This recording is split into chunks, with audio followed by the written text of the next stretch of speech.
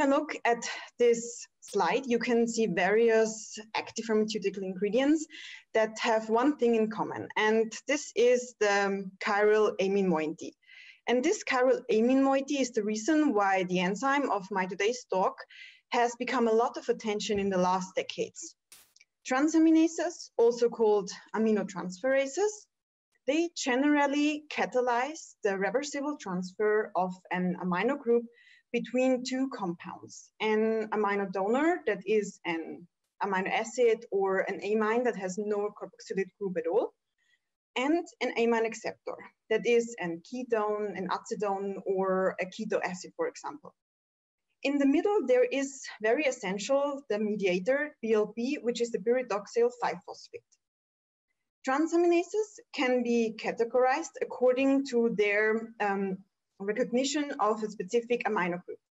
This means, for example, the alpha amino acid transaminases, they recognize an amino group that is next to the C-alpha atom in an amino acid.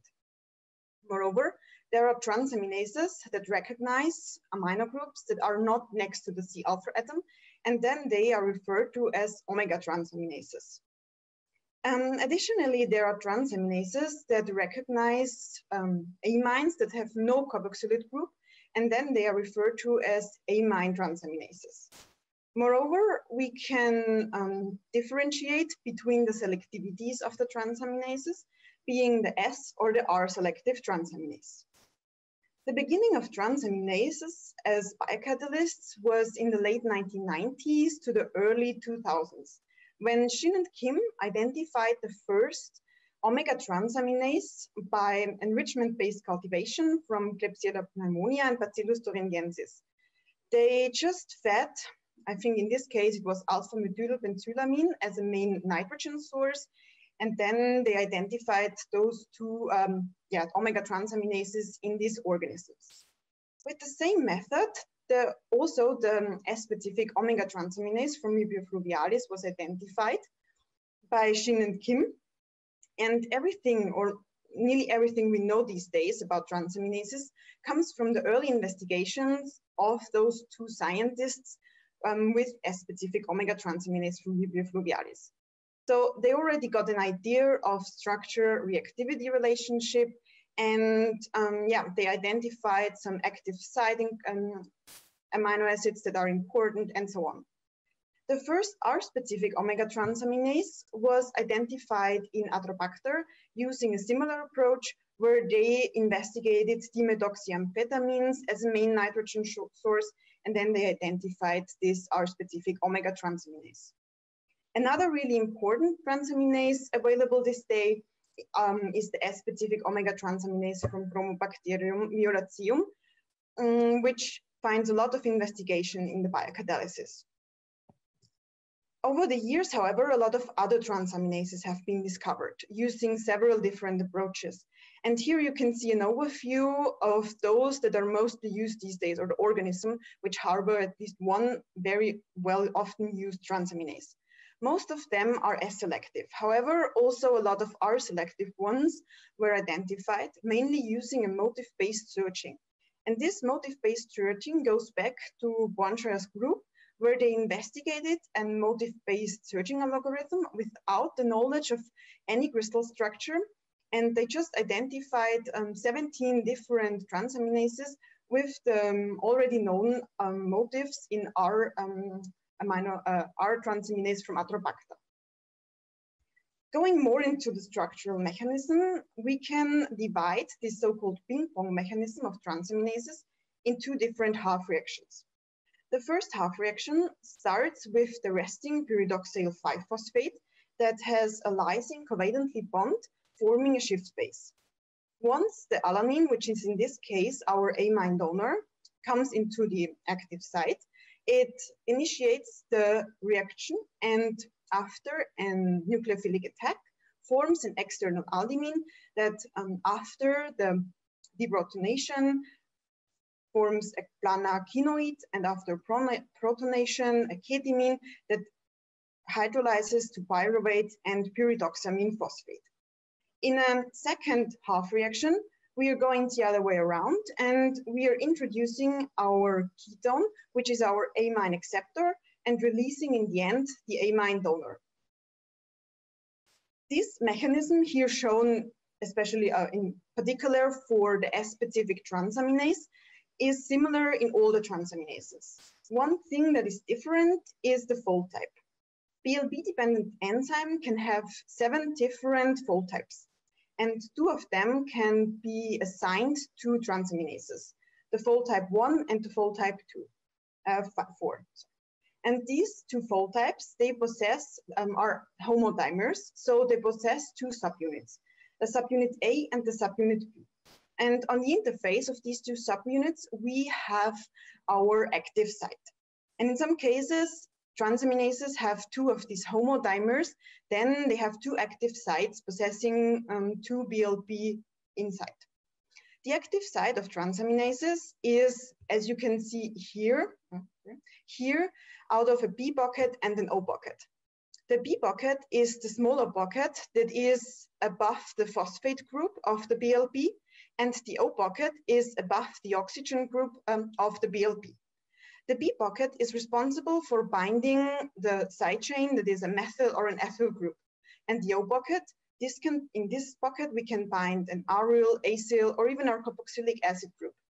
And the reason why we can bind these different hydrophobic groups as well as carboxylic groups is a so-called flipping arginine residue shown here for the fold type 1.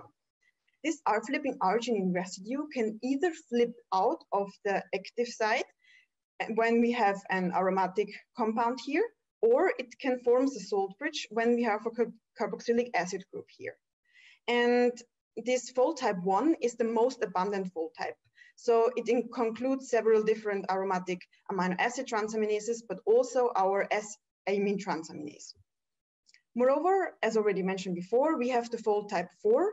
This one includes the L-branch chain amino acid transaminase transferase, for example, but also our R-specific amine transaminase that has also this P bucket responsible for binding a methyl group, or the O bucket that can bind different substitutions here. So now we know a little bit about the structural basics. So what are transaminases capable of doing? They can perform kinetic resolution, asymmetric synthesis, and deracinization. And as I think that most of you are aware of all those terms, I would not like to explain this in detail. However, you can see that in all the cases, we can synthesize enantiopure amines, just with different maximum possible yields. A big problem, however, of transaminases is their thermodynamics. The equilibrium of transaminases is usually favored toward the reactant side. Moreover, we also have the problem of product inhibition, that the ketone that is formed as a byproduct in most cases inhibits our enzyme, and therefore not that much substrate can be converted to a product. So there are different approaches to overcome this problem. Most of them are related to the amino donor. The most famous amino donor that is used is the L-alanine. However, there is a problem because L-alanine only works with S-selective transaminases. For R-specific transaminases, we need to investigate the D-alanine. Another very famous amino donor is isopropylamine. Isopropylamine, on the other hand, is not racemic, so it has no sterol center, and therefore it can be investigated in S or R-specific transaminase reactions. Moreover, isopropylamine is quite cost-effective, and the byproduct that is formed, the ketone, can be removed out of the reaction by evaporation quite easily. The problem of those 2 amino donors, however, is still the unfavored reaction equilibrium towards the reactant site. And therefore, there are other approaches to overcome this problem. One is definitely the investigation of a high excess of the already mentioned amino donors. For example, there was a publication, I think, where they investigated a 16-fold excess of alanine in order to get to a near 100% conversion of the substrate. Moreover, we can also use some removal or recycling systems, or a smart amino donor that is not, where it's not necessary to use that high excess. The idea of this removal system is that we get rid of the produced ketone out of our system. And one idea is to investigate an organic solvent. So you just try to extract your ketone out of the reaction mixture by a biphasic mixture, and then you do not have the problem of product inhibition or so on. However, there is one big problem that organic solvents, they're not really good with transaminases or with enzymes at all. So there are ideas of membrane-backed reactors in order to avoid the direct contact of organic solvents and the enzyme. Then there are methods using reduced pressure. So as already stated with the acetone, we can try to remove our ketone by evaporation just by reducing the pressure. And most favored are enzymatic reductions. So you just, as shown here for pyruvate, for example, you try to let pyruvate react to something else, and then it's not possible to react back on further to the alanine, and it pushes the equilibrium towards our product side by investigating, for example, a lactate dehydrogenase or a pyruvate decarboxylase. Moreover, we can also directly recycle our pyruvate back to alanine using an alanine dehydrogenase. And this pushes the reaction equilibrium towards the reductive amination. If you're interested in something else, you can use some so-called smart amine donors like xylylene diamine or cadaverine, shown here on the left side. Those two smart amine donors have the advantage that, for example, here shown with xylylene diamine, that once it reacts in a transaminase reaction, it forms a compound that polymerizes and precipitates to a color precipitate. And this can be then used for screening the transaminase towards a set of different ketones. When we investigate compounds like cadaverine, these are these very poly diamines, so these long chain diamines, these once they react, they cyclize, and then they are not able anymore to react back to the original diamine and to the original substrate. In 2018, there was another idea published by so-called in situ product crystallization. So you have your amine of interest and let it crystallize with a specific acid, and then you can just remove this crystal out of your reaction mixture and pull the equilibrium towards your amine, towards your product site. So additionally to equilibrium engineering, we can also engineer our protein in order to accept several new substrates. Because already mentioned at the beginning, we have the problem of this small binding pocket that doesn't allow us to bind anything else than a methyl or an ethyl group. When we, for example, take here the S-selective transaminase from Vibrio fluvialis. Therefore, a lot of scientists have put effort in engineering this area to accept much more compounds. And I just give you an overview because there was so much done in protein engineering of transaminases.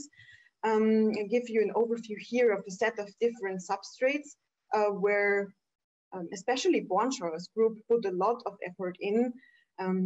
They did some molecular dynamic studies, quantum mechanics, also in silicia discovery and directed evolution and so on, in order to mostly engineer Vibrio fluvialis transaminase or Chromobacterium transaminase.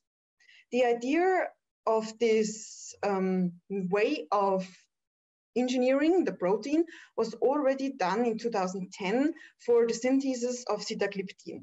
This is a active pharmaceutical ingredient that is used for the treatment of Alzheimer, and usually it was synthesized by rhodium-based catalysis. And they thought that the transaminases, they have the chemistry to perform the reaction.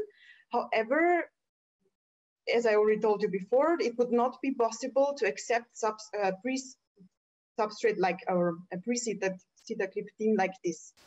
And therefore, they performed several rounds of mutagenesis. They did substrate walking and modeling. And in the end, they were able to move from the original chemocatalytical route to the biocatalytical route with the S-specific transaminase from Vibrio fluvialis, with really, really nice enantiomer selectivities of more than 99%.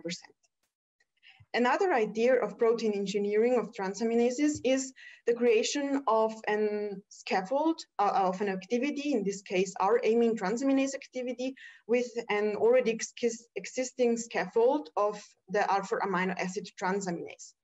This alpha amino acid transaminase is said to be the origin of all the transaminases, and therefore they just take a look at the active site of the two amino acid transaminases, and by exchanging, I think it was 6 different amino acids in the scaffold of a D amino acid transaminase, they obtained the R-amine transaminase activity, and still keeping the activity of the original amino acid transaminase. If you're interested in performing your own mutagenesis with transaminases, there are also databases available where you can get an idea of sequences and structures of various different omega transaminases. So with the perfect protein in hand, we can now investigate them in different cascade reactions where transaminases are really favored of. And for example, the synthesis of amines out of alcohols is quite interesting, because as you can see in an application from also crudyl, they investigated an alcohol dehydrogenase together with a transaminase, investigating also an alanine dehydrogenase for the recycling. They could couple the recycling of the L-alanine, of the pyruvate to the L-alanine together with the NADH recycling. An additional application of transaminases in a cascade reaction, as shown here, is the synthesis of terminal amines out of acid methyl esters by combining an alcohol dehydrogenase together with an alkane monooxygenase and, as we said, the transaminase. And then there are ideas of producing 2 chiral centers with an transketolase or carboligation and then a transaminase reaction. Moreover, also beta-substituted cyclic amines out of an enamine reductase together with a transaminase were synthesized. And especially the alkaloid synthesis profits a lot from the transaminase cascades or cascades including the transaminases, for especially the synthesis of pyridine alkaloids by investigating a transaminase together with a reductive amination with reductive aminases proved quite successfully with more than 70% isolated yield and also really nice enantiomer selectivities. And yeah, in this case, they investigated also, as stated before, this removal system of the pyruvate with lactate dehydrogenase, and for the cofactor recycling, they investigated the glucose dehydrogenase. Additionally, also the dihydropyridine was synthesized with cascade involving a transaminase by combining a big liver esterase together with the transaminase and an reductive stack with the imine reductases. But it's not just the enzymatic cascades that attract transaminases, also chemoenzymatic synthesis really likes transaminases, especially for the synthesis of active pharmaceutical ingredients, as stated in the very first big slide. And I just have one example here from our group where they synthesized chemoenzymatically the S form of rivastigmine using the transaminase either in first in R or S selectivity, and then with some organochemical steps, they finally got the S enantiomer of rivastigmine and quite high enantiomer selectivity. So now we can see that transaminases are really, really good for those applications and are really good for industrial applications. However, there is always a need of making the enzyme more robust and reusable, and therefore it's no wonder that a lot of effort has been put into a mobilization of transaminases, which was working quite well in the older cases. And I just give you some idea how they, for example, immobilized the purified enzyme by using covalent linkage, or in this case, by using metal affinity. So they just attached the chelator here, and then they put the nickel ion and the histidines of the amine transaminase, bind to the nickels. It was also possible to with iron atoms, for example, iron cations.